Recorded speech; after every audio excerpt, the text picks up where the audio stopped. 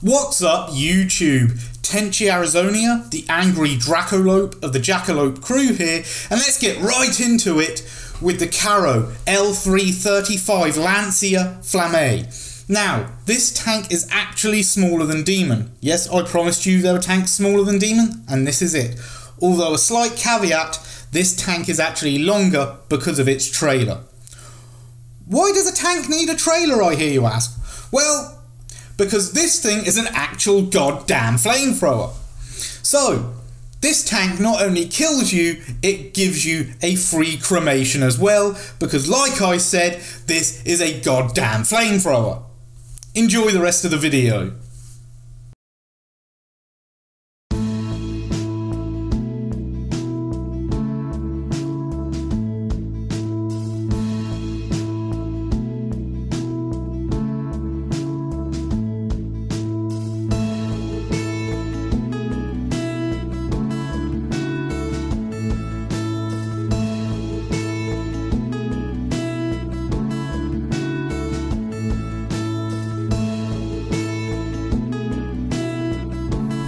Yes, this is a German tank, and no, I will not be blurring out any Balkenkreuz or swastika that appear on German tanks, because those who do not learn from history are doomed to repeat it.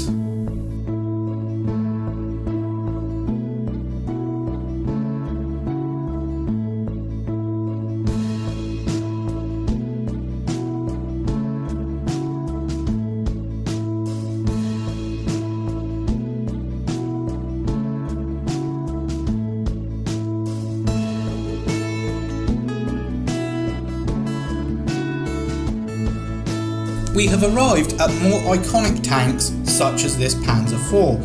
Now, I checked several sources including Wikipedia, and the 3-digit number, in this case on the turret, is an identification number denoting the company, the platoon and the individual vehicle.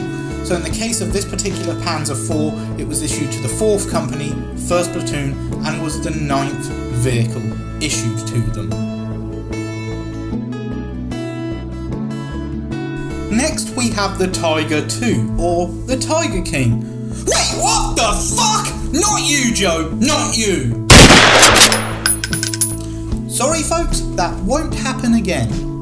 Of course, what I meant to say is here we have the Tiger II, also known as the Koenigs Tiger or King Tiger. And I'm sure you will agree it is a rather impressive tank.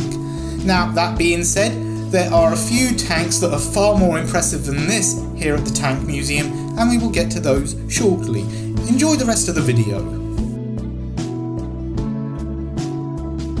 When I said far more impressive than this in the previous clip, this absolute unit is one of the tanks I was referring to.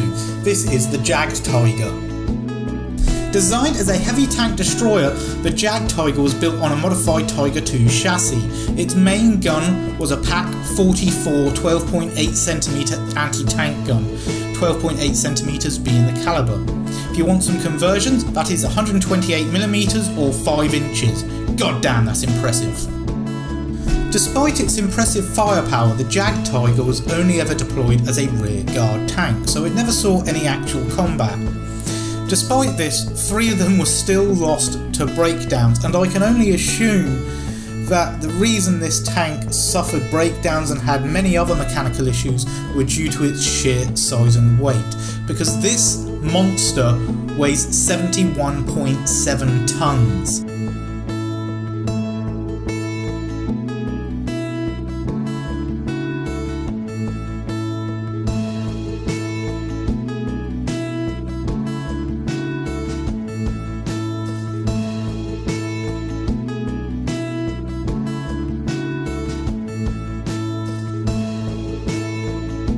This next tank really needs no introduction, but you are going to get one anyway.